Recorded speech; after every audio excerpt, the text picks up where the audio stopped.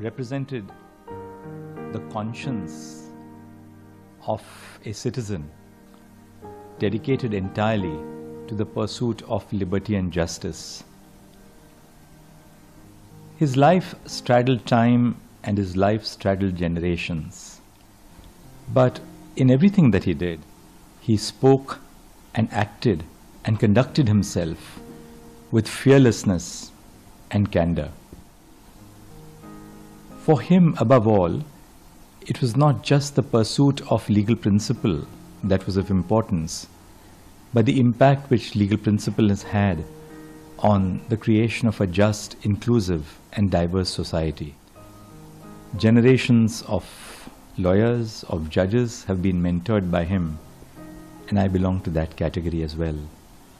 But above all, despite his own scholarship, his learning, and his own quest for excellence in his professional life, Mr. Nariman never lost his sense of humanity, sense of humor, and that really took place in everything that he did.